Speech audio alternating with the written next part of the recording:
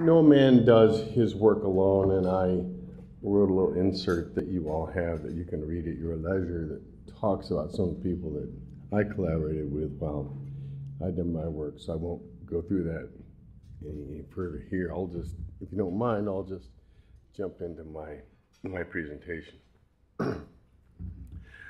So in this talk, I'll try to provide a long-term perspective on the issues we face in making water safe, making drinking water safe. I'll take us back in the past to the middle of the 19th century. David already did some of that. We'll talk about what happened since then, and then we'll talk about the new age the next generation must face. The title of the talk is How Safe is Safe in the Treatment of Drinking Water. So the connection between drinking water and disease was established in 1854 by John Snow, a noted physician in Victorian England.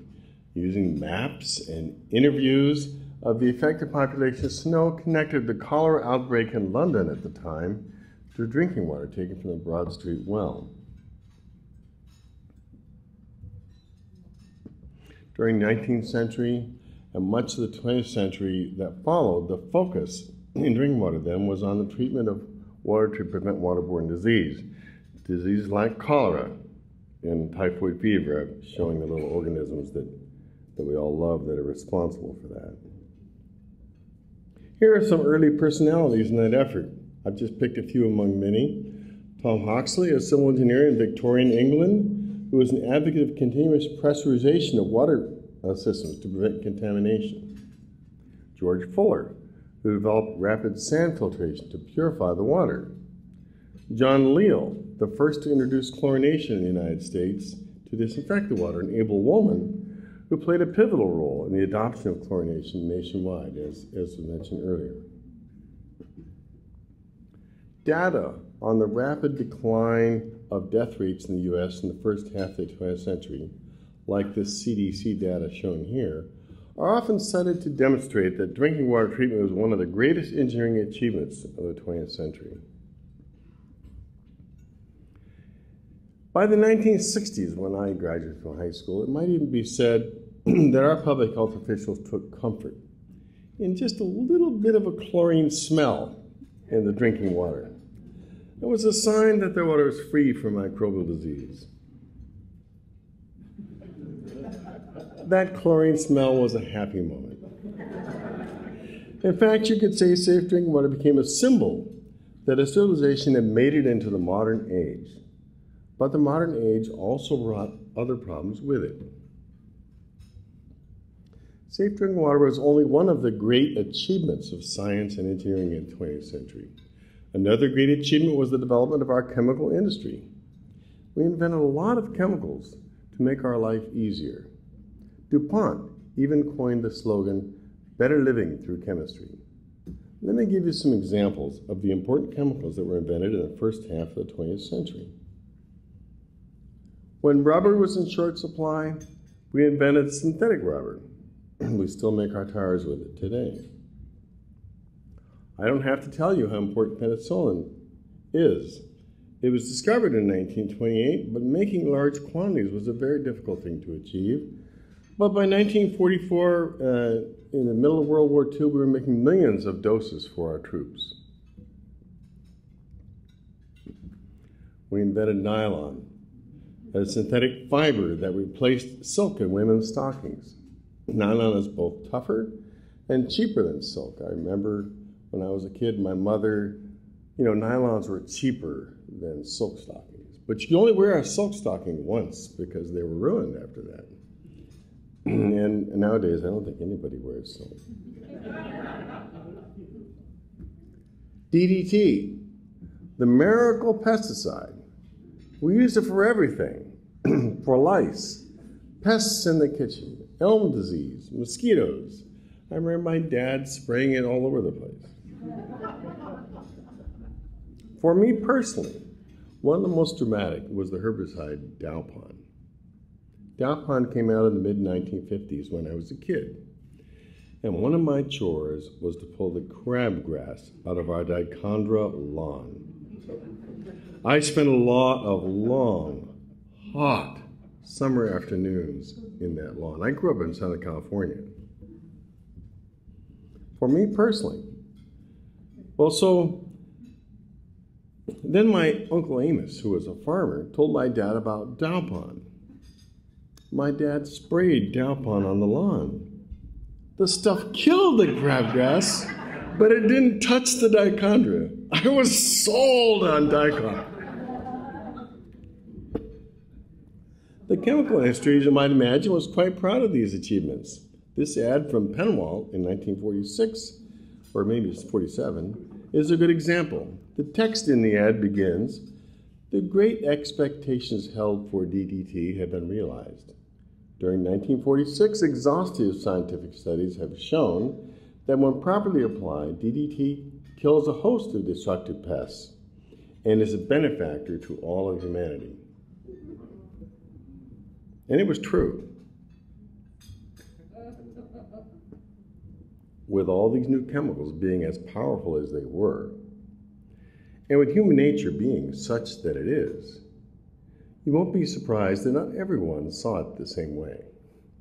Chemicals that can produce such impressive results were naturally suspect.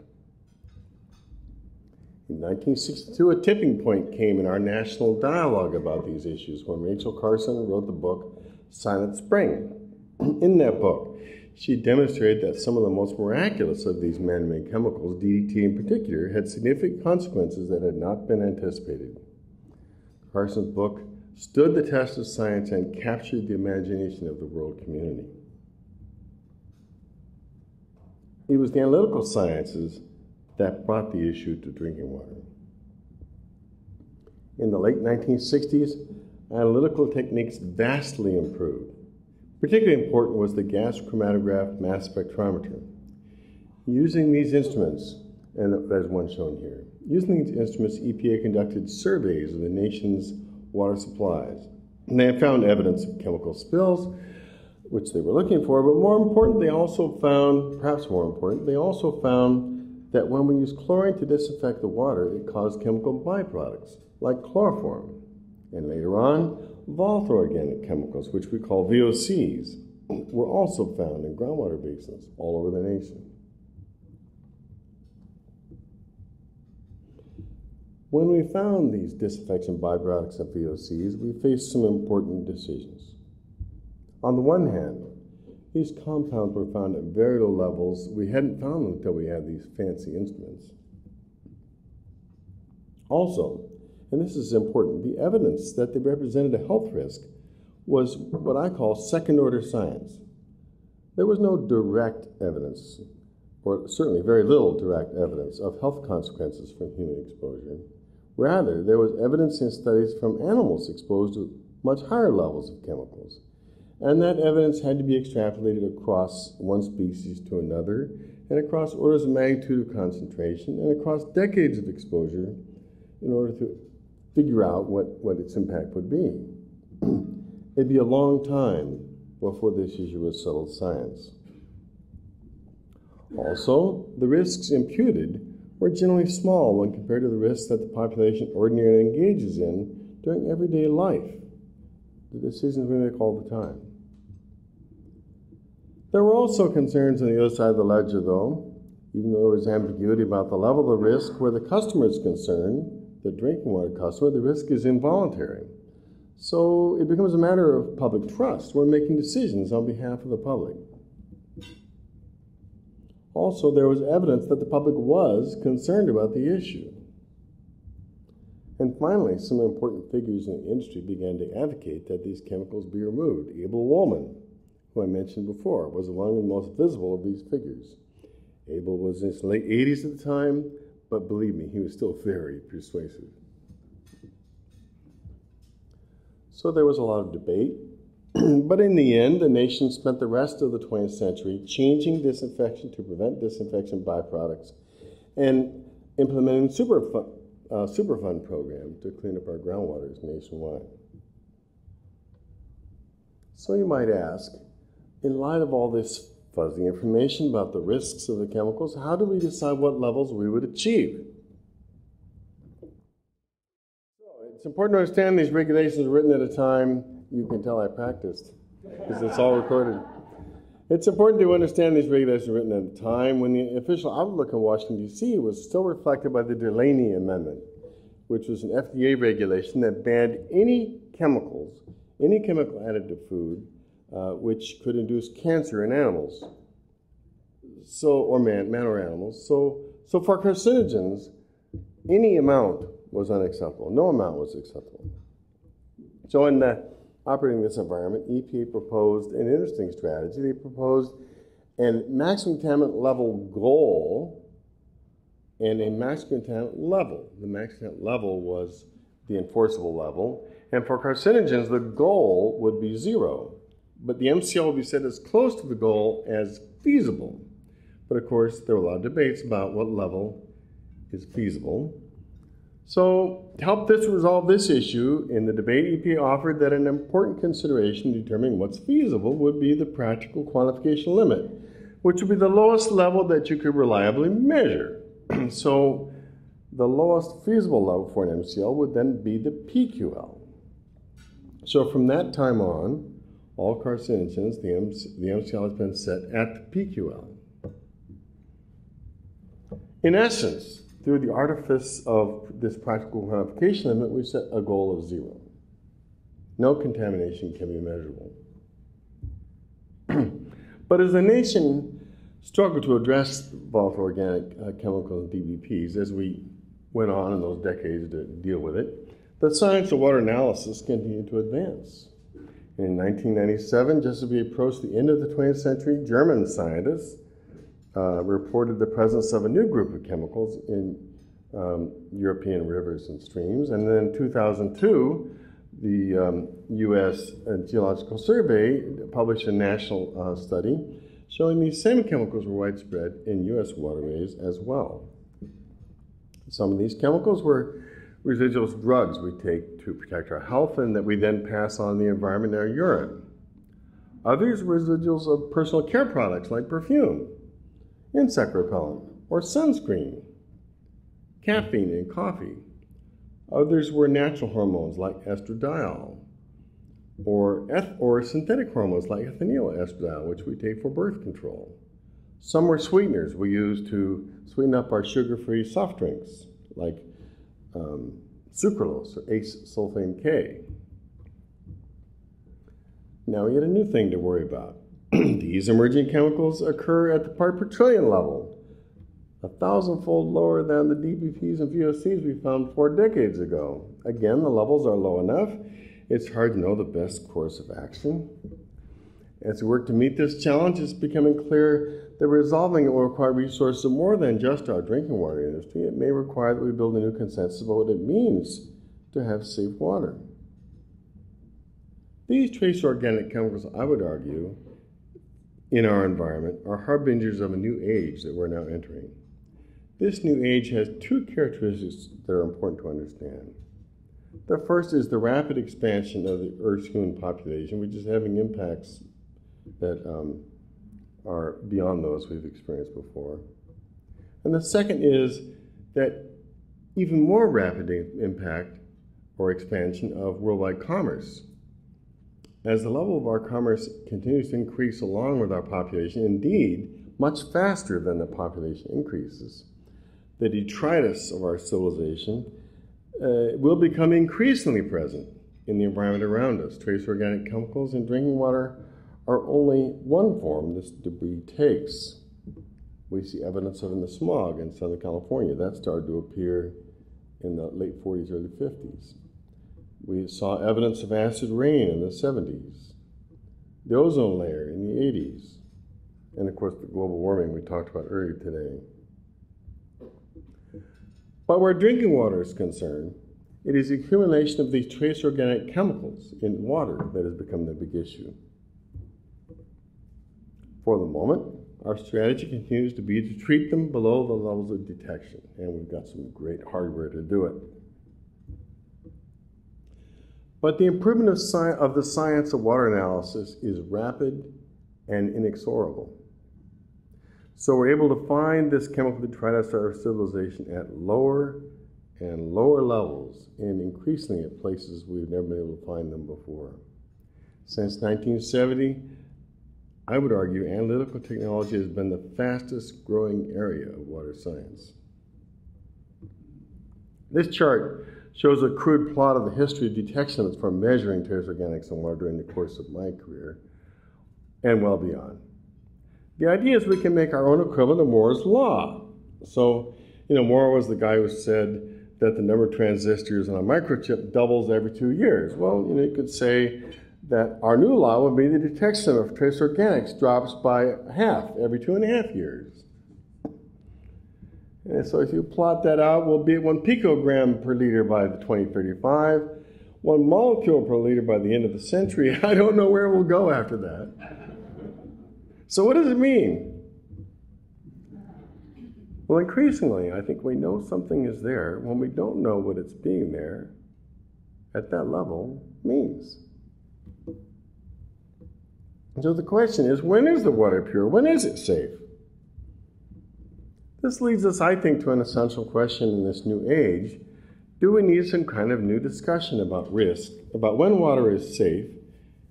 But we have problems discussing risk. Over the past 4 decades here in the U.S., we have developed and refined a formal risk assessment process to help us address these unknowns. Scientific reviewers have weighed in, many of them much brighter than I, many times, and a lot of formal procedures are developed for testing and extrapolating the test data from lab animals to people, from days of exposure, decades of exposure, from exposure of grams per liter to exposure of picograms per liter, and so on. But our risk assessment process can't keep up with the new chemicals being generated by commerce. The process is too slow, and it's too expensive. We're finding ourselves with an increasingly longer list of unregulated chemicals of unknown significance. As a result, inadequate guidance is presently available to help the public gain perspective on these chemicals. We operate from the perspective of fear. To address this dilemma, the Europeans have adopted a precautionary approach. Much like the approach we took to DBPs when Abel Woman weighed in 3 decades ago.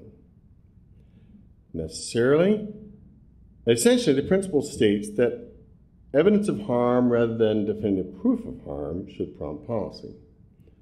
But of course, it's much more complicated than that. And too much precaution would prevent progress, and we certainly don't want to prevent progress. So the whole idea is pretty controversial. This cartoon, I think, does a good job of capturing the extremes. Some would say Europe has carried precaution to an extreme. How might we achieve better balance? Well, I'd propose 4 guidelines we could consider in this new era. One, I think we all have to agree we prefer that we not have these man-made chemicals in our environment or in our drinking water. That's the place to start. Second, we should recognize that this first principle is not universally achievable. Therefore, we need a screen to help us make intelligent investments and decisions before the subtle science is available. And third, in the treatment of drinking water and wastewater, we should seek continuous improvement, implementing affordable, broad-spectrum treatment technologies as they become available. And fourth, we should find substitutes for man-made compounds that persist through our treatment processes. When I say we, I don't mean our industry, I mean our nation. We need to find substitutes, like we did for detergents, like we did for CFCs. But those things that persist in the water environment, and we should give priority to those that have demonstrated health effects. I said we need some kind of screen to help us guide us in our investments. I think perhaps de minimis risk would be a useful place to start with that screen. Of course, the problem is that while we all agree on the principle of de minimis risk or de minimis things, there's often strong disagreement as to what level of risk is in fact de minimis. So the specifics are not something we just resolve with science. It has to be decided by some accepted authority, a regulator, a court of law, perhaps the national academies. But there's reason for hope. Our regulators already use a variety of de minimis criteria in managing risk, and regulators also in the world do also. As an example, the FDA generally treats a lifetime risk of 1 in a million as de minimis in their regulations. More than that, over the past 5 or 6 decades, the developed world has built a sophisticated infrastructure for the consideration of minimis risk where chemicals are concerned, and these are reflected in guidelines, advisories, regulations regarding human exposure to chemicals, medicines, agriculture, food, water, and a number of different areas. And they're used by recognized authorities like the EPA, FDA, WHO, the Institute of Medicine. And it seems to me that perhaps these could serve as a launching point for a more comprehensive set of de minimis criteria. So what about those microbiological contaminants we started with when we began our efforts in water treatment 160 years ago? Are they important anymore? This chart shows the top 8 illnesses in the U.S., and this is compiled by CDC. All but one are gastrointestinal diseases that could be transmitted by water. Today, these diseases are primarily spread in food and person-to-person contact, but it's pretty evident there are still plenty of gastrointestinal diseases around in the population, and getting them in our drinking water would be a great way to spread them around to a lot more people. And this is what seems like is going to happen in the Philippines in the next several weeks. I propose to take a moment to go through the exercise of characterizing these organisms as trace organic compounds, TORCs, that were designed by nature, and try to provide a little bit of an engineer's perspective on this by comparing them with the trace organics that nature has made with the trace organics we've made. So this fellow was refreshing himself with a nice glass of water. Let's compare how the presence of 2 chemicals might affect him.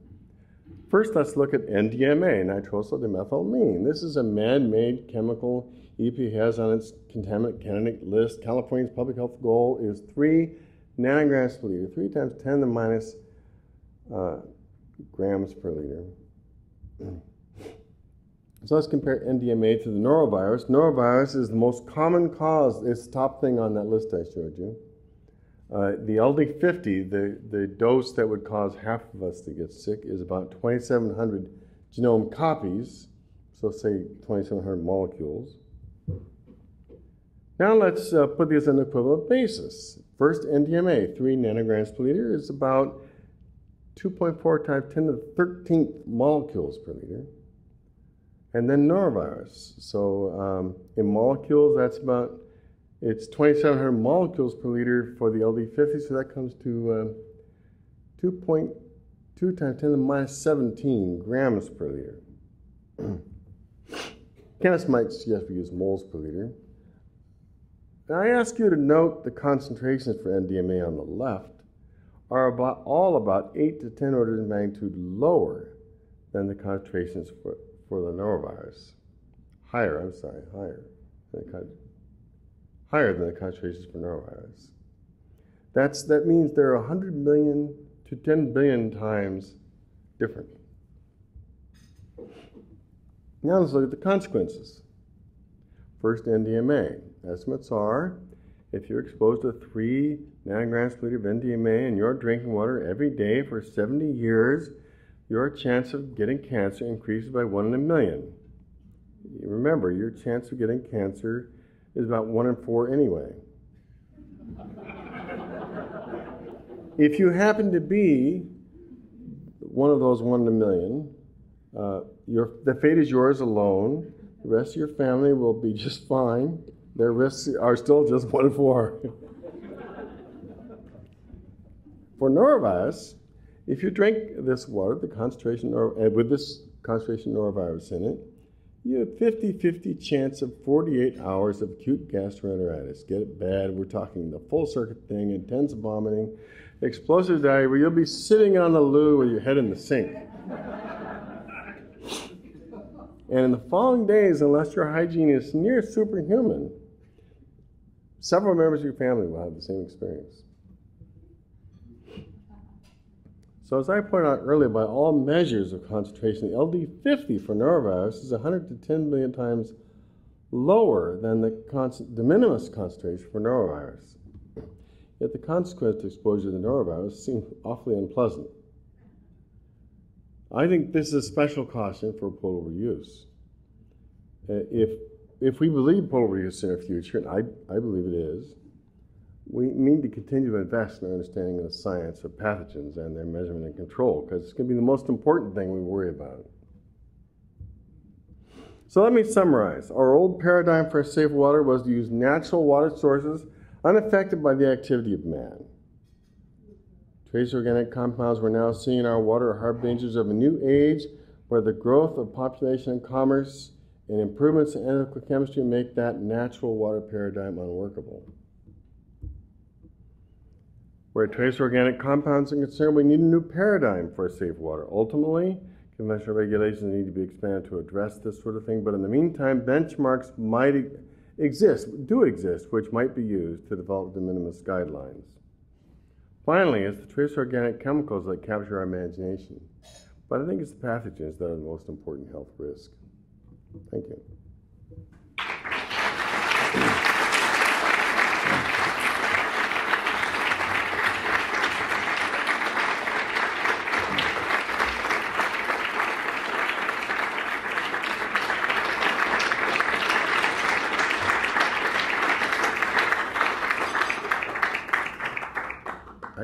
I don't know if I take questions or we're done. If someone has a question, we'll be happy to take it. If you do, I apologize, I won't be able to see your hands. All I can see is the light in my face. Any questions for Rhodes? Or comments? Good job.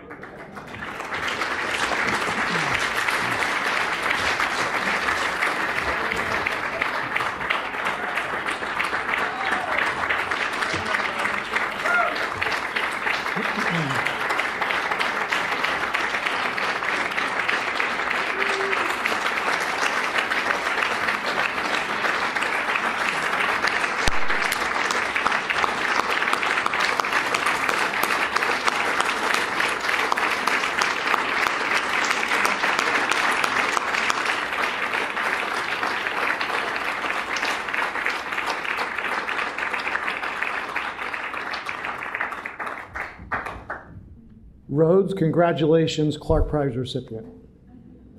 So I do want to turn your attention to the card that Rhodes had written, and it's in your program. And what I thought was interesting about the note was the number of people that you acknowledged.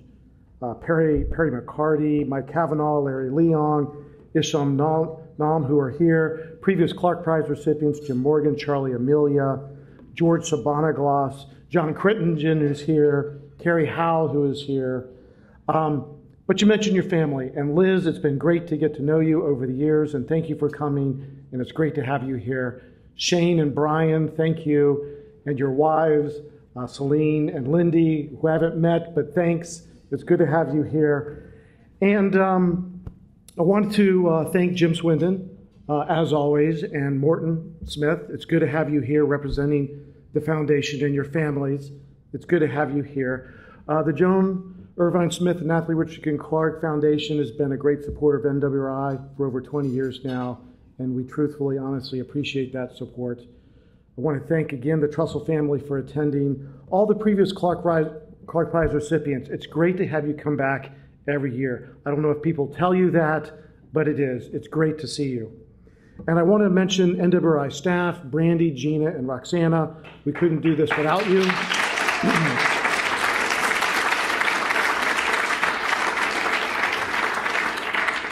We had great support from our volunteer students. As always, you're always welcome. And I want to mention our NWRI agencies. We had a number of board members come, and that's fantastic. It was good to have you here. So thank you for a great evening. I appreciate all you coming, and we'll see you next year. Thank you.